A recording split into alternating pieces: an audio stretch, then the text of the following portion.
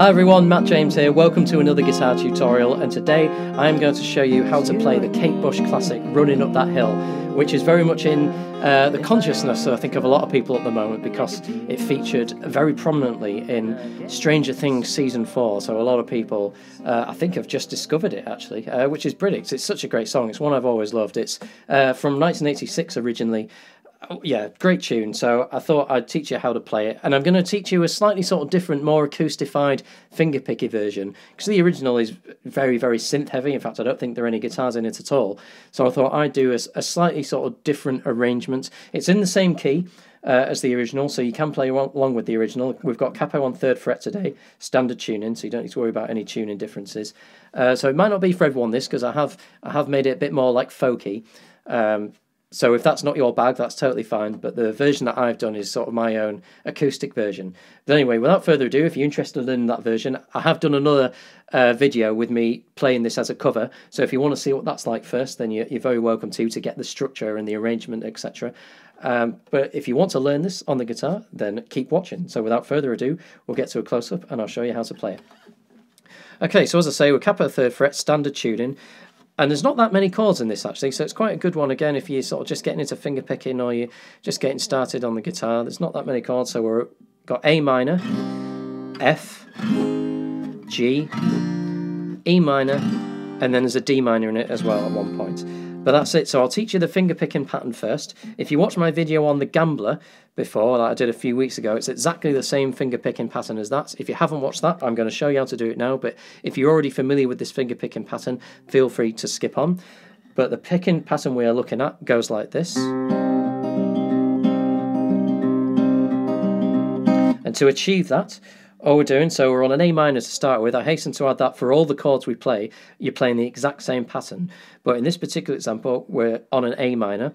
So you want your thumb to be playing the A string or the 5th string to start with. And then you want your thumb, your first finger and your second finger to be playing the D, G and B string all at the same time. So like this. So to start with, that's... And then your thumb is going back to the A string.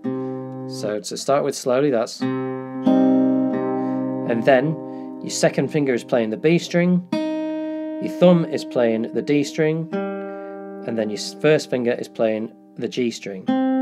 So again, slowly, that's... And then we put that all together very slowly, it's...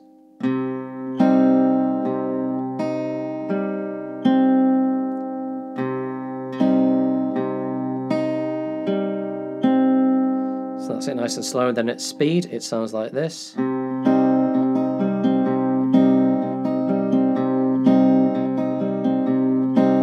So again, practice doing that. It's really good just to make sure your fingers are sort of get used to where they're supposed to go. Again, just do it as slowly as you need to. Don't go too fast to start with, as tempting as that is sometimes.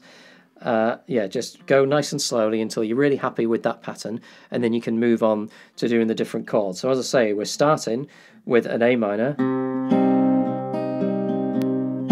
then it goes to an F, and now you don't have to play a full F here if you don't want to, because I don't, because there's no need. You can bar it if you want to, and if you wanted to play with your thumb the root note of that F, you can do. You could go... Sounds perfectly fine, but if you want to make life a little bit easier for yourself, you can play an F major 7 chord, but just without playing the F major 7. You will play an F major 7 in a bit, but I'll talk about that later. But right now we're not playing one. So same pattern, but you're just playing an F, so you want your 3rd finger on the 3rd fret, again relative to the capo, but 3rd fret of the A string, the 5th string, then you want your little finger directly below it, still on the 3rd fret on the D string. Then we've got our 2nd finger on the 2nd fret of the G string, and finally we've got our 1st finger on the 1st fret of the B string. So sounds like that. And all we're playing are those 4 strings. So the same picking pattern that I just showed you with the A minor. So, and you're still on the A string.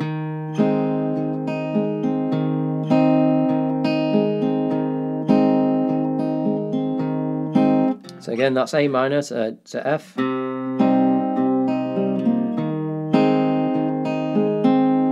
And then it's a G. Again, you don't need to play a full G here. All you need, because you're just playing really these 3 strings on your root note, which is the G here. So I've got my 3rd finger on the 3rd fret of the bottom E string, the 6th string. So I'm playing that, and again, then I've got my thumb, 1st finger and 2nd finger playing those 3 strings again, the D, G and B string, which...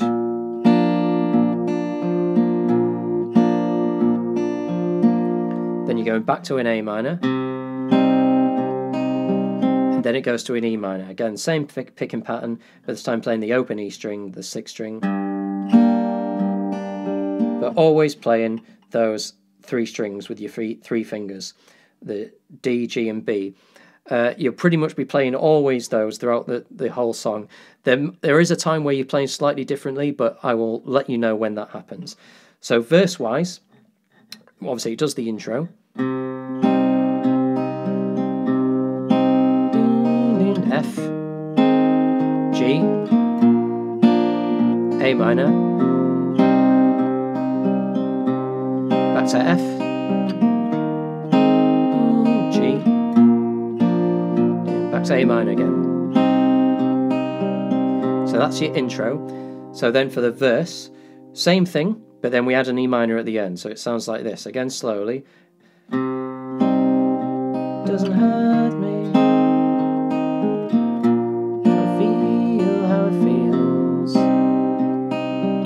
E minor, back to F, G, A minor, then E minor. It doesn't hurt me. F, G, wanna hear about the deal. A minor, E minor, sorry. Back to F. Okay, so that's then the verse. So that was slowly, so I'll just do it at speed so you know how it's supposed to sound. So it's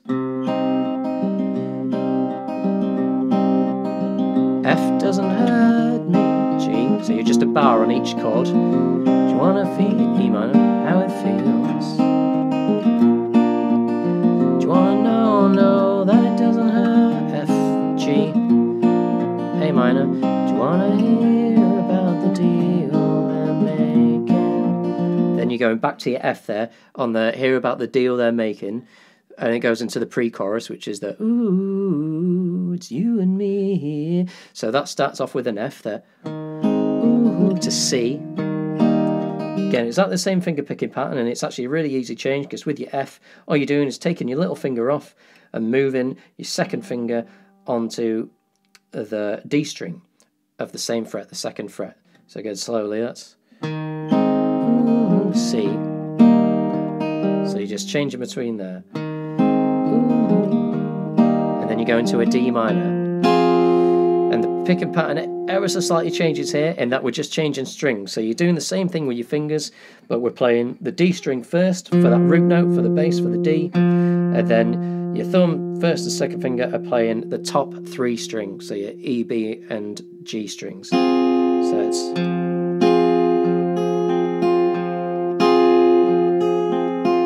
So again, that's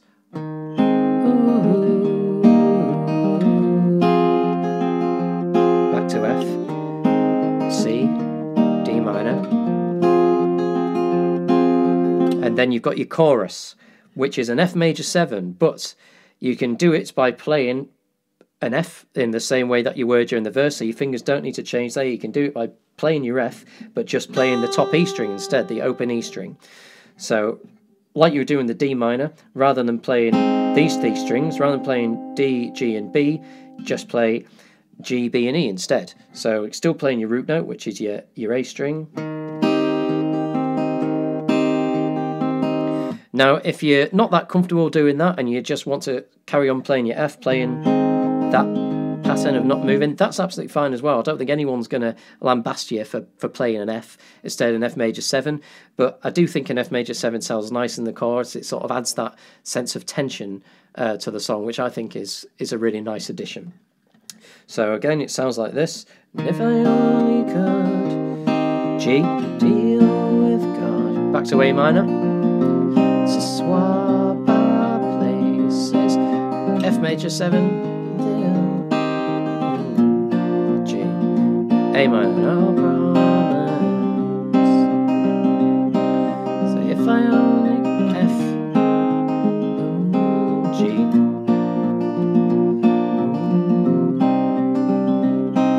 And then I like to add a little embellishment here, where I'm just putting my little finger, I'm playing the A minor, putting my little finger onto the 3rd fret of the top E string whilst I'm playing the A minor and going,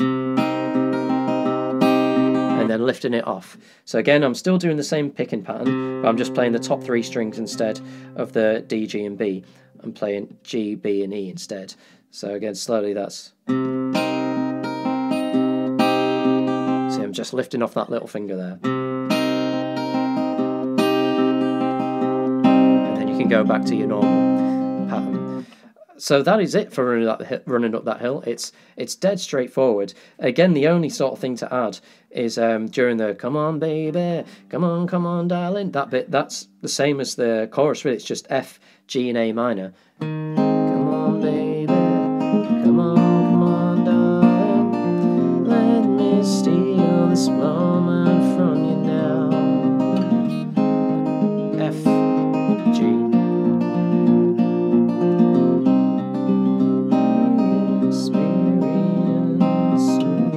And then that's it, you're back into the main bit. As I say, for the structure, do check out my cover version of this that I did in a previous video. If you're just not sure of the arrangement, that's probably a good video to watch if you're unsure. Oh, and the only other thing is right at the end, where it does the "If only could have been running up that hill," that's played over an A minor, and then you just add in your little finger onto the 3rd fret of the B string, and then lifting it off. So again, same picking pattern. Putting a little finger on and off.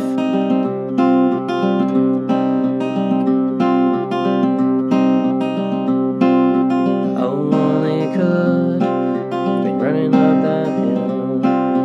Only could have been running up that hill. And then you're just finishing on the A string. And as I say, that's it. It's a really great one to do. Again, a good beginner song. Not that difficult.